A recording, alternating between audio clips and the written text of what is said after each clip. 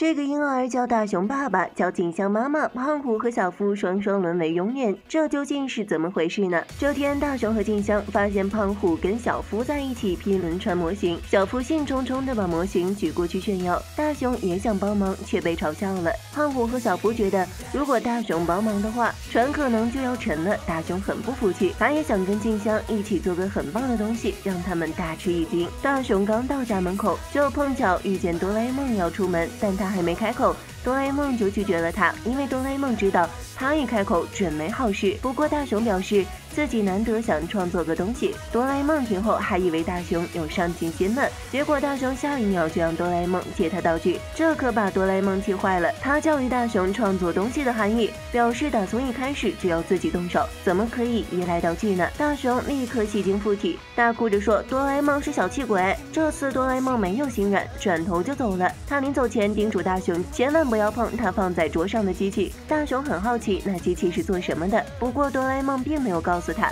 因为那部机器是要退货的。大雄当然不会乖乖听话，越不让他碰，他就越是要碰碰看。回到房间后，他就发现了那台机器，旁边还放着一本虚拟动物制造机说明书，里面写着你想不想创造出可爱虚拟动物的婴儿呢？不管是龙还是独角兽，全都可以创造出来。大雄看了之后瞬间来了精神。这个机器的使用方法也很简单，只要对着麦克风说出想要的动物名称，材料就是身边随处可见的物品，机器会从材料中萃取出能构成动物身体的成分，然后再进行重组。大雄决定要创造出让人大吃一惊的杰作。这时未来百货公司的员工从抽屉里出现了，他是来回收这台机器的。大雄拦着他说哆啦 A 梦现在不在，员工却说哆啦 A 梦交代过，就算本人不在也要将机器回收。大雄还是不想让他动这台机器，说等哆啦 A 梦回来再通知他。员工只好先回去了，并叮嘱大雄尽快通知他。大雄迫不及待地想用机器创造出一头龙来，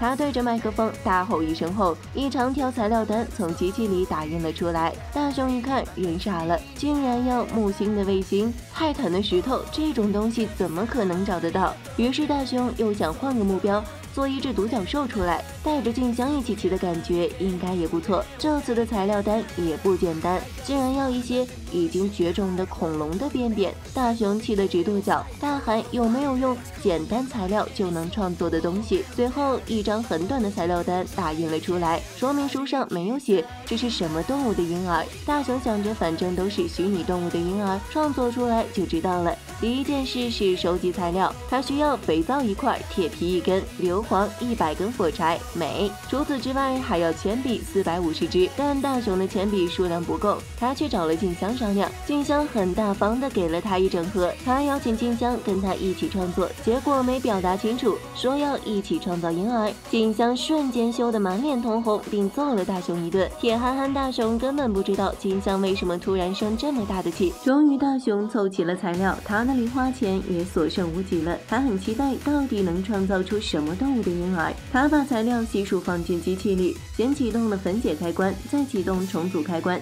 机器开始工作了。很快就有不明物质在透明机器里聚集。大雄迫不及待的要给小伙伴们展示自己的创作，他跑出去想叫大家过来看，结果迎面撞上了哆啦 A 梦。哆啦 A 梦放心不下这台机器，所以提前回来了。不过他还没有进门看，他听见大雄说未来百货公司已经来过了，就放心的下楼了。原本他还担心大雄会不会在家恶作剧呢。大雄很心虚，他趁哆啦 A 梦吃铜锣烧的时间问为什么那台机器一定要回收。哆啦 A 梦表示那机器不是他买的，是未来百货公司送错货了，而且那是新产品，出售之后没多久就发现有严重缺损，所以马上就被下架了。大雄听后捏了把汗，他继续追问是怎样严重的缺陷。哆啦 A 梦说那机器不知道哪个部分的设计出了差错，会制作出一种拥有超能力的生物，这些生物会利用心电感应超能力控制人类，在未来那些超能力生物甚至还擅自繁殖出伙伴，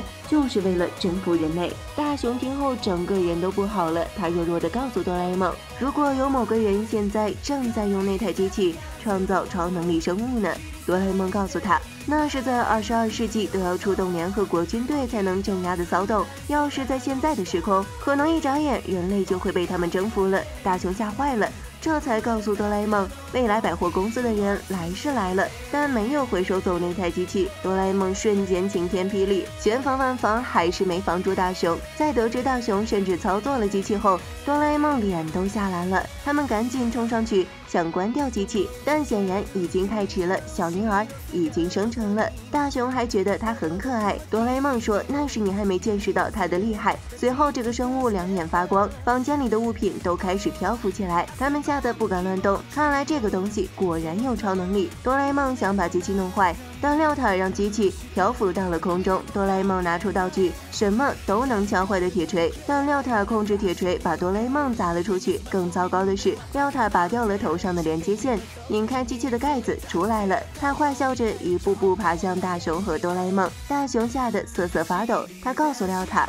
自己算是他的爸爸，但廖塔只是爬到大雄身边，并用心电感应让他拿牛奶过来。大雄赶紧去帮他泡奶粉。这时静香来了，想为自己刚才鲁莽的行为跟大雄道歉，结果他看见了大雄手上的奶瓶，问这是给谁泡的。大雄说给我们的婴儿，于是他又被揍了一顿，牛奶洒了。廖坦很生气，他用念力把静香抓了回来。大雄赶紧上前阻止他伤害静香。这时哆啦 A 梦悄悄站在他身后，想用逆时针让时光倒流，结果廖坦虽然背对着他，但还是能洞悉一切。哆啦 A 梦的下场很惨，静香喂廖坦喝奶，喝完后他刚想帮他拍奶嗝，但廖坦还以为静香要打他屁屁，立刻跳走了。紧接着他就开始难受，他以为静香在牛奶里下毒了，但静香帮他拍出了奶嗝后，他就舒服了。小夫和胖虎来找大雄玩，大雄想劝他们离开，起初他们还不信廖坦会超能力，但随后小夫就被念力操纵悬空了，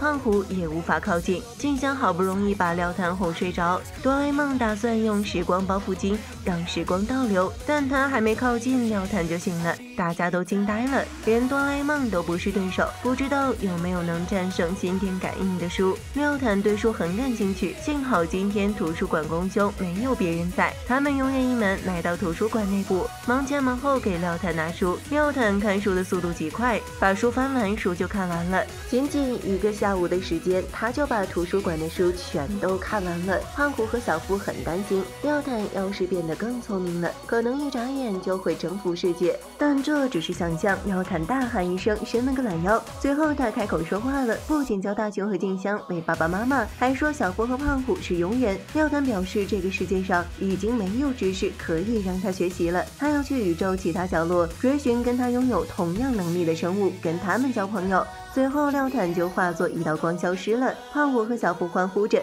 这下不用担心世界被征服了。事后百货公司的人来收走了机器，大雄有些不舍，差点就可以跟廖坦做朋友了。他们望着星空，廖坦就在这浩瀚宇宙的某个角落，也许也在想念他们。好了，本期问题，你们相信宇宙中有超高文明的存在吗？欢迎大家留言、点赞和关注哦，咱们明天见。